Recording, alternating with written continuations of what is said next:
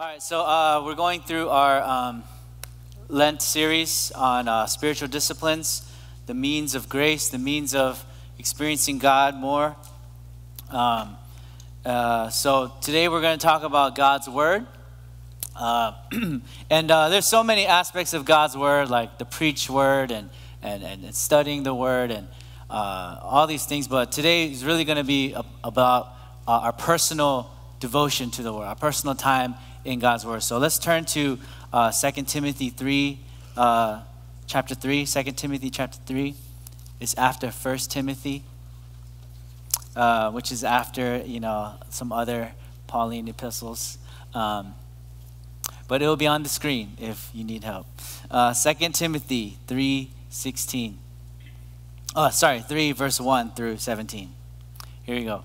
But realize this, that in the last days difficult times will come, for men will be lovers of self, lovers of money, boastful, arrogant, revilers, disobedient to parents, ungrateful, unholy, unloving, irreconcilable, malicious gossips, without self-control, brutal, haters of good, treacherous, reckless, conceited, lovers of pleasure rather than lovers of God, holding to a form of godliness although they have denied its power. Avoid such men as these. For among them are those who enter into households and captivate weak women weighed down with sins, led on by various impulses, always learning and never able to come to the knowledge of the truth. Just as Jannes and Jambres opposed Moses, so these men also oppose the truth, men of depraved mind, rejected in regard to the faith. But they will not make further progress, for their folly will be obvious to all, just as Jannes and Jambres' folly was also. Now you followed my teaching, conduct, purpose, faith, patience, love, perseverance, persecutions, and sufferings, such as happened to me at Antioch, at Iconium, and at Lystra. What persecutions I endured, and out of them all the Lord rescued me. Indeed, all who desire to live godly in Christ Jesus will be persecuted. But evil men and impostors will proceed from bad to worse, deceiving and being deceived. You, however, continue in the things you have learned and become convinced of, knowing from whom you have learned them, and that from childhood you have known the sacred writings, which are able to give you the wisdom that leads to salvation through faith which is in Christ Jesus. All scripture is inspired by God and profitable for teaching, for rebuke, for correction, for training in righteousness, so that the man of God may be adequate, equipped for every good work. This is the word of the Lord. Thanks be to God. Let me pray real quick. Father, thank you so much for your precious word. I pray that through this time you would give us a greater hunger and desire to know you through your word and to experience the growth and transformation and the completeness and the wholeness that we can find through your word. Our identity, our purpose, all the things that your word does and has the authority to do. I pray that you would increase just our appetite to know you more through this time, Lord. Would you speak to us? In Jesus' name we pray. Amen. All right. So about 15 years ago, there was a cheesy romantic comedy called 50 First Dates. And it's a guy named Henry who's like a veterinarian and who, he lives in Hawaii, but he preys on all the women who vacation in Hawaii, and he's not interested in serious relationships until one day he meets a girl named Lucy and is super attracted to her, and they hit it off, and she asks him, let's meet again next day. And so when he does, guess what happens? She's like, who are you, right? She doesn't remember him. And so he has to find out how come she doesn't know me? We had such a good time. We hit it off well. And someone explains to him that years ago she got in this car accident and got this certain type of amnesia that inhibits her from forming new memories. So she can't remember the short-term things that have happened in her life. But because he's fallen for her, he's determined to pursue her every day, even if it has to be the first date every time. And he's pursuing her. So each day they rekindle that connection. Some days don't work, but most of the days, they hit it off again. And he's like, but this isn't going anywhere. And then one day, because she has to meet him again and again, but one day she realizes that, oh my gosh, years have passed, and and she's just utterly confused because she realizes that years have passed, but she's living like it was the last day before her accident, before she got amnesia. And she couldn't remember anything within those past years.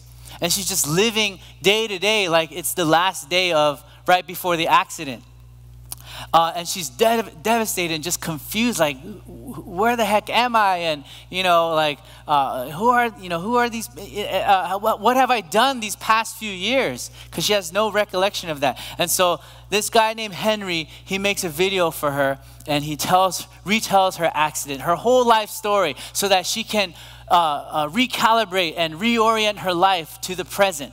Because she's like, oh, okay, I got in an accident. Oh, okay, I got amnesia. Oh, okay, now I can't make new memories. But who is this guy who loves me, who's chasing after me? Oh, he's Henry, and he's had many first dates with me because of his pursuit to love me. Her life better because of this video that he makes for her. Of course, every time she sees the accident, she's like, oh man, like, how devastating, how horrible my life is. But then she sees the love of her life that pursued her every day. And eventually that video gets longer as it gets edited with more events that happen, including her eventual marriage to this man and the start of her family. But the key is, every day she has to watch this video to understand and make sense of her life. It's a really funny movie, but what stuck out to me is that like her, we all have to find our place, in a sense. We kind of have to find our place. Like, do you just ask yourself sometimes, like, what am I doing this for? Like, where's my life headed? And we all long for a big story to make sense of the events of our lives, right? Are you there with me? Or are you living day to day like Lucy, just day to day, not knowing what's going on, not knowing what what's happened in what significance your life has made in the past few years, not knowing if there's more to your life. Is there anything more to this? Can anything come out of this tragedy, right? We all need a video. We all need a story. And so, what's your story? How do you make sense of the difficult times of life, and who you are, and where you're headed, what your hope is, where you're going?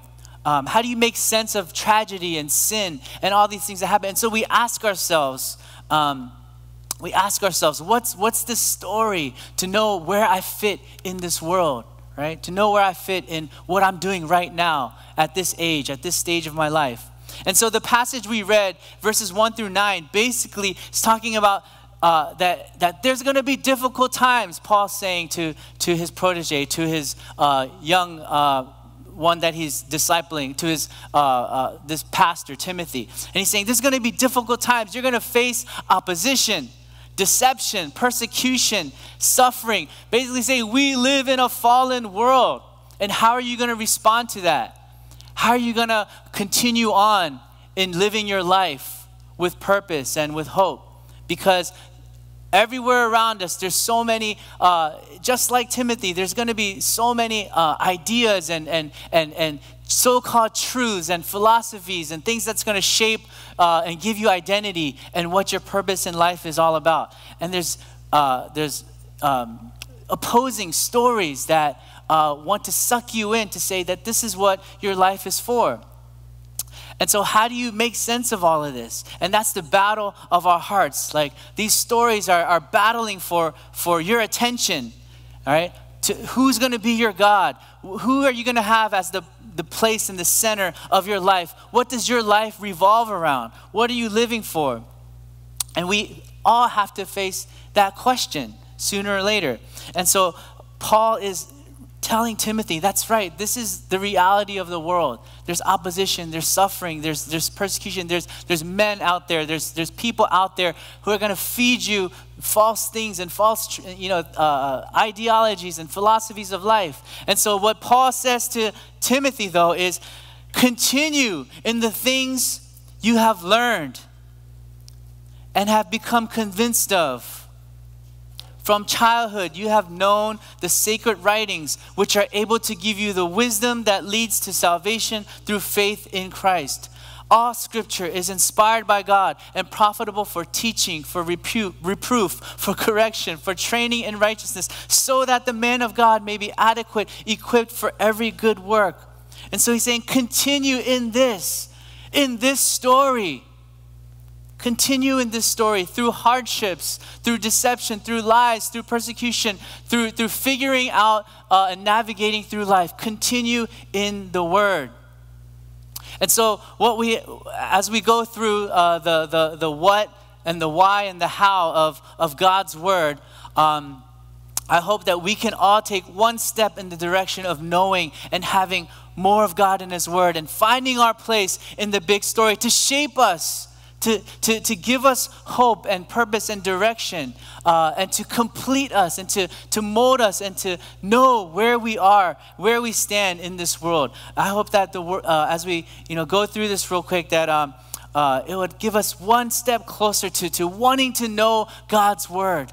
As Paul said to Timothy, stay steadfast in the word, because that's what will get you through. That's what will give you that sense of place and belonging and identity and purpose.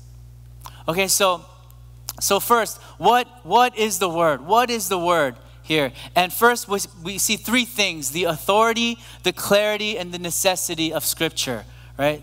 Authority, clarity, and necessity. So what is the word? First, it says, all Scripture is God-breathed. All Scripture is God-breathed. It's breathed out by God, inspired by God. These are God's words, it says. And so because it's from God, because they're his words, it comes with his authority, right? These are his words, his standard of truth, right? The ultimate rule of faith and practice, what we're to believe, how we're to live, what we're to know about God. These are his words, and this is the truth because it's from God, right? This is what shapes and what defines the big narrative and the big story of our lives and of the Bible.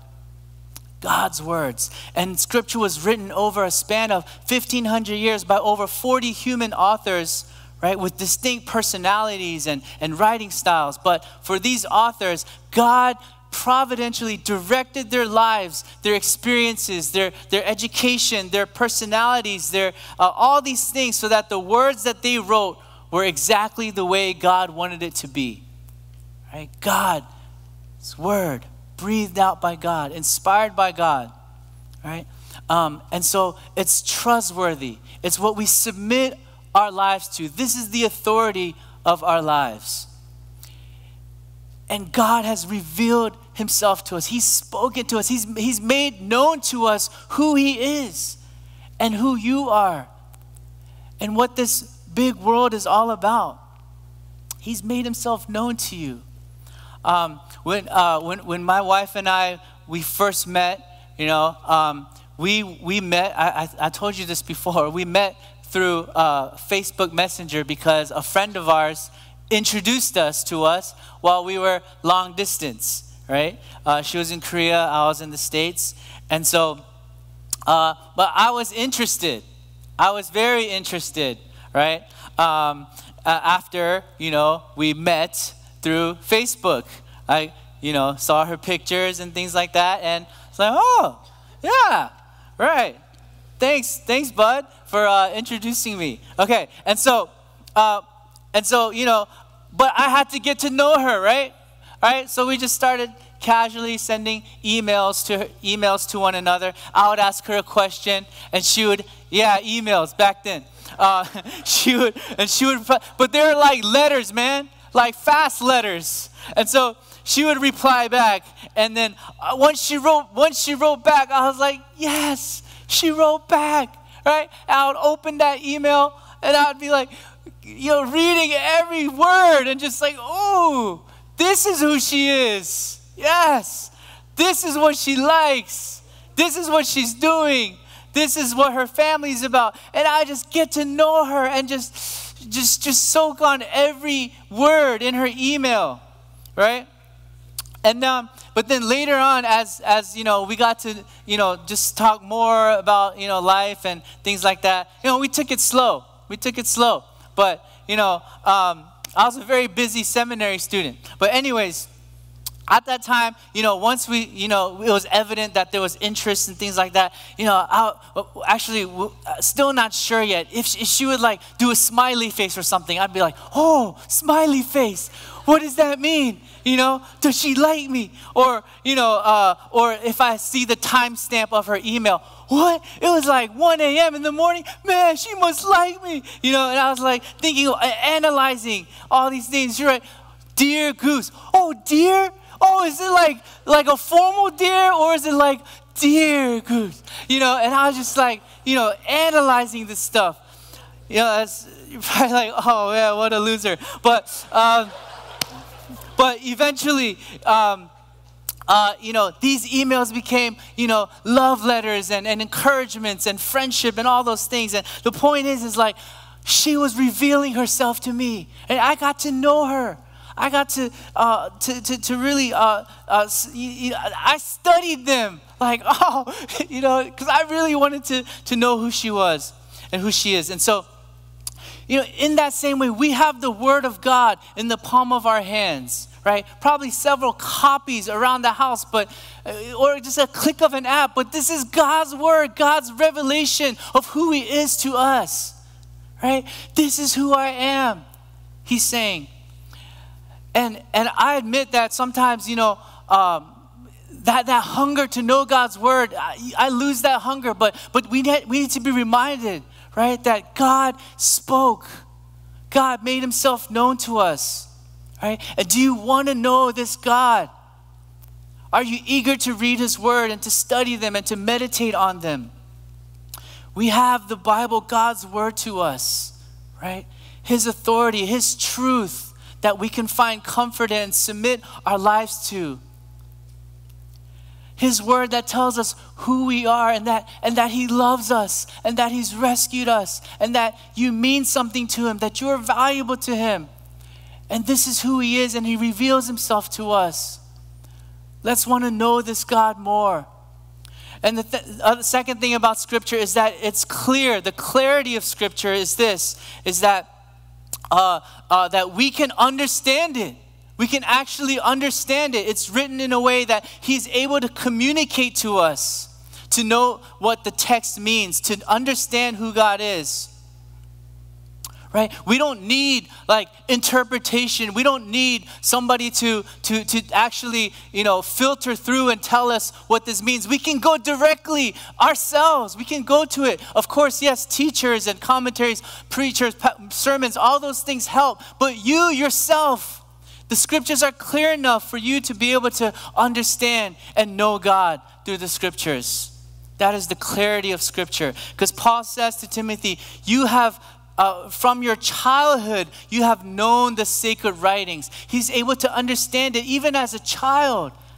That's how awesome God has made His Word to us. That is so clear and communicable. He made Himself known to us even through the clarity of Scripture, not just through His authority and His truth, but through the clarity. And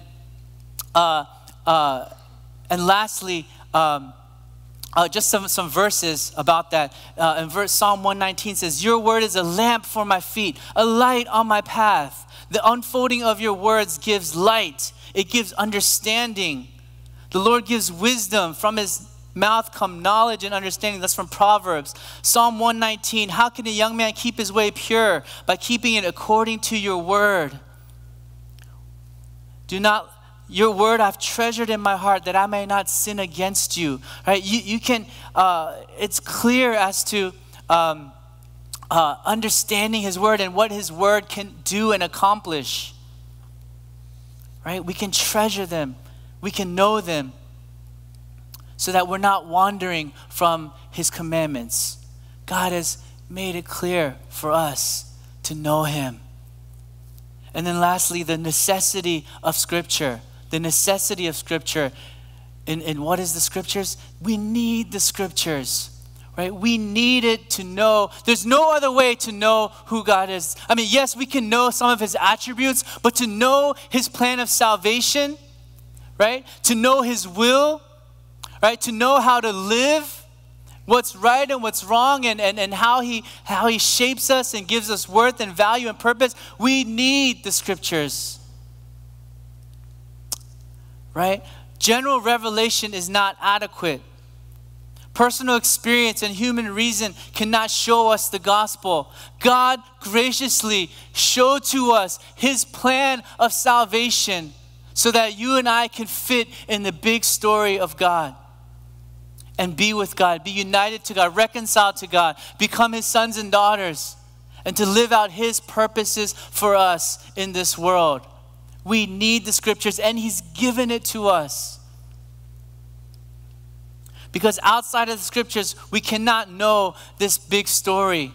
And that's what the scriptures are about. It's the big story that we all need to make sense of who we are and who he is and where we're going and why we're here.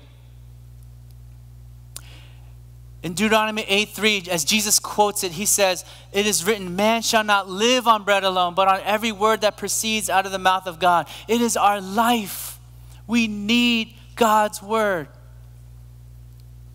And he's graciously given it to us. And he tells us his plan of redemption. He tells us and he shows us fully who he is, right? Through this story of redemption, right? And real briefly, what is this story? That God, who's this happy, self-sufficient, Trinitarian God, right? The Father, the Son, and the Holy Spirit is one, and they love one another, they serve one another, they exalt one another, right? It's this perfect fellowship, right? And he wanted to include us into that, having that relationship with him, right? This God who is sovereign, who's in complete control, who's wise and all-knowing, who makes no mistakes, but sovereignly ordains everything to be because he knows, right? He not only is he in control, but he makes no mistakes. And he's a good God. He's not evil.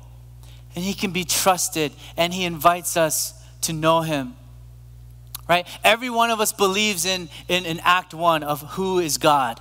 We all have something that we want to center in our lives. What have you placed in the center of your life? Is it this creator, all-knowing, all-wise, all-good God? Who do you worship? Who do you live your life to as your final authority? But God says, this is who I am, and he makes himself known to us. And then the next part of the story is the creation, right? Creation. We all ask, who am I and who should I be? And everyone is informing their sense of identity and purpose in life. What gives you value and worth and meaning and significance? And you have two stories to choose from. In the beginning, God, or there is no God. And what's that going to be? To say there is no God, if you say there is no God, how can you live your life as it means something then? As it makes a difference if there's no God. Because if there's no God, you believe in a world that was created by random chance. Right? Then why do you live as if your life has meaning if it's all by chance? It makes no sense. Or how can we live believing that rape and slavery and oppression and violence and abuse and exploitation are wrong? How can we believe that it's wrong if we live in a world with no God based on survival of the fittest, natural selection? How can all that be wrong then? God has placed that into us because in the beginning, God always was and always existed and always will. And he created us in his image as his representatives, right? There's something of him in us so that we can reflect that to one another in this world. It's an identity, it's a calling. He gives that to us and he says, you're valuable. You're valuable. You mean something. You represent me. And your identity comes from him. And we all know that as the story unfolds, there's rebellion, right? And we ask ourselves, what's wrong with this world? How do I make sense of the brokenness in and around me? And it's the problem of sin and evil, right? This Satan coming into the world and tempting and causing Adam and Eve to sin and rebel and turn away and run away from God. And we all have this rebellion in our hearts. We want to be our own God. We want to turn away from God. And we think other things would give us this identity and this meaning and this significance and worth. But God says in his word, because he's holy, because he's creator God, that this sin, this rebellion deserves death and eternal separation from him.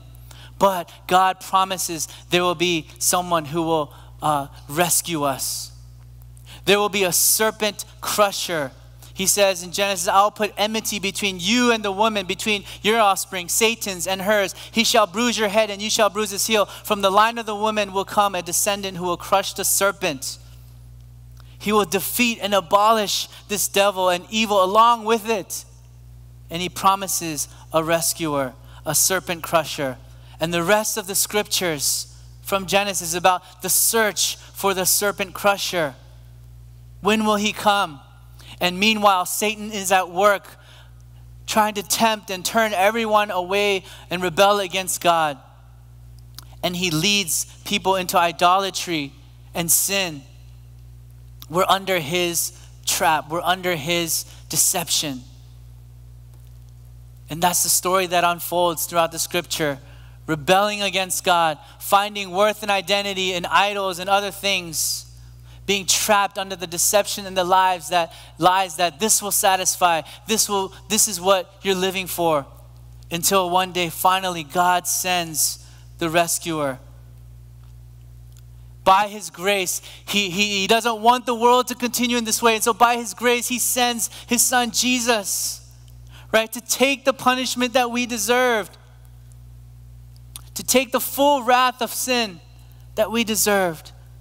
This rebellion against this creator, authoritative God. Not only does he take our sin, he credits to us his righteousness, his perfect record, so that you can be approved and accepted by him.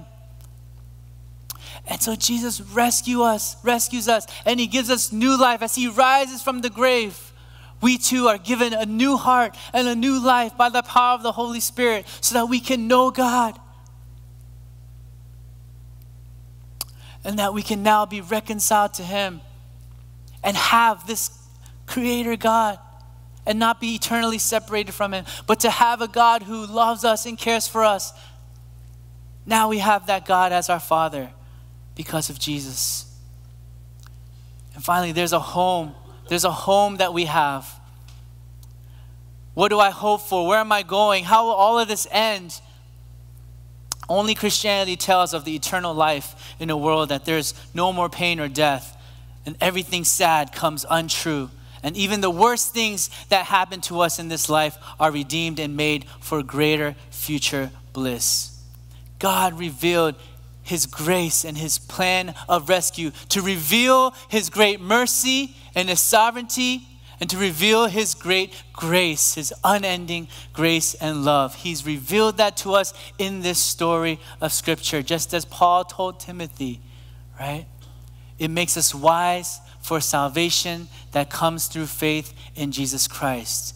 It's all right here. And we can know this God more and be in more of awe of who he is because it's right here.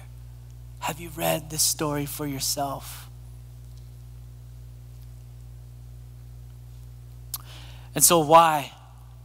Right? That's the what. So why? Why do we read this? Because Paul continues on saying, all scripture is profitable and is useful for teaching, rebuking, correcting, and training in righteousness, so that the man of God may be complete, equipped for every good work. So why do we read this? Why do we study this? Why know him? Because God wants to complete us, equip us in this life, right? To teach us what is truth and what is error, what is sin and what is righteous. God wrote this, revealed this to us, to correct us, to set us straight, to keep on the right path, to be trained and disciplined in his ways, in the fullest life that he wants us to have. He's given us his word and equipping us for that. To be healed and to be made whole, to be adequate and sufficient in living this life for him. It's all in his word, so that we can be fully all that he desires for us to be. All that he wants us to have, it has been given to us. That is the sufficiency of Scripture. Scripture contains all the words of God we need for salvation and for trusting him and for being all that he made us to be and to live this life for him and obey him perfectly. God has given it all to us here in this Bible.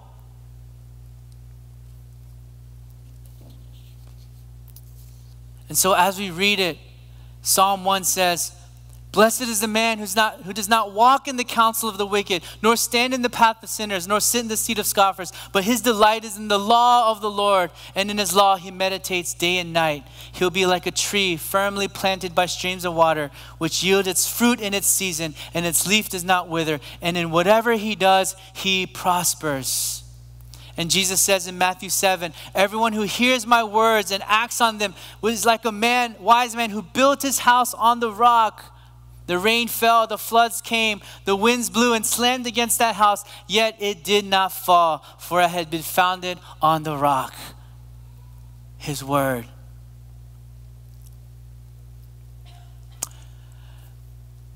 And as we wrap up here, just a few hows of why we read it.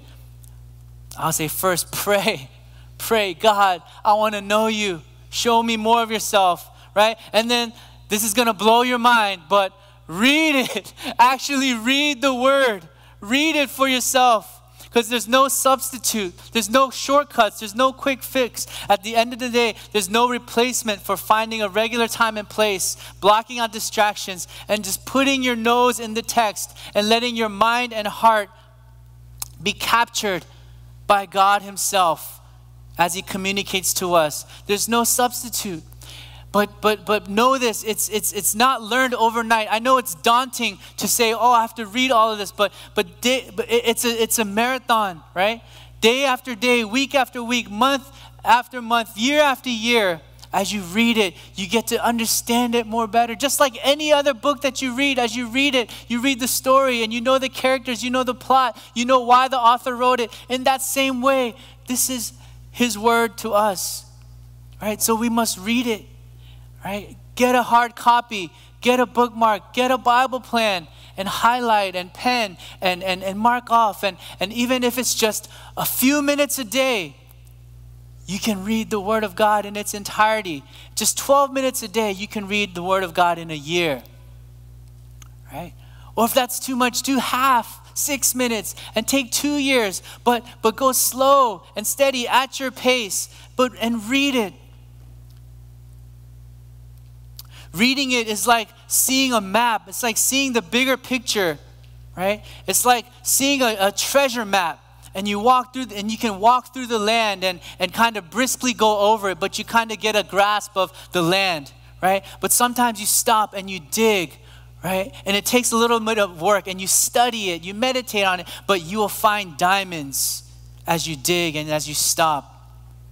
So Bible reading and studying is like that. You read it for the breadth, right? For the overview, right? But you stop for the diamonds.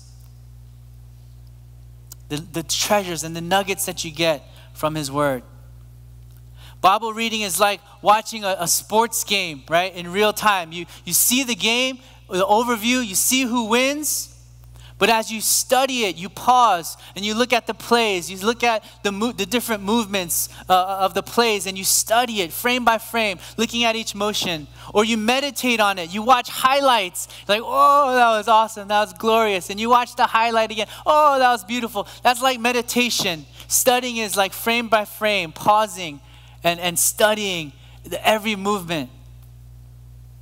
But these are the tools for reading God's word and getting into knowing God, right? Meditation is taking time to stop and enjoy just the riches that scripture reveals about who God is and his promises or his character and his actions. and you let it soak in. You chew on it. You taste the juices. You enjoy the flavor. It's not a quick bite, but a slow savoring, right? And you fill your mind with this truth until it does something to your heart. And you ask, what is this saying about God? What does it say about his character? What does it say about his actions and his promises?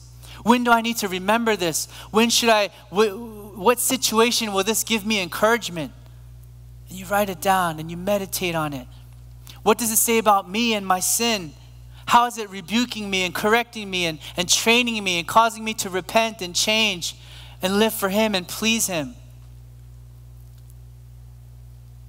And as you study, you even go deeper, right? You go deeper as to who wrote this and to who and why and what was the main point. It may all sound daunting, but my encouragement to you is space it out, go at your pace, but know this, know that. As we wrap up here, I'll ask the praise team to come up. Know that this story, this big story, is what shapes us and defines us and gives us our place in this world. Just as, going back to that movie, just as Lucy was comforted each day knowing that this guy is the guy who loves me and cares for me. And now she's able to all her fears are wiped away. She's able to just live her life knowing her story, knowing her place. Guys, play the video of God's story in your life every day. Play the video that he came to reveal himself, to rescue us, and to make us his own. Play that story every day as you meditate on this truth. And it'll help you, and all your fears, your worries will be washed away in the comfort of his sovereignty and of his love and of his care for you. God revealed himself in this world, in his word, but ultimately in his Son, the Word, who was with God in the beginning, who was God, became flesh and dwelt among us. We saw his glory. John 1, verse 14. In Jesus, right? The Word incarnate, the Word became flesh. In Jesus, as you meditate on Jesus and read about Jesus and put the good news of Jesus in your heart,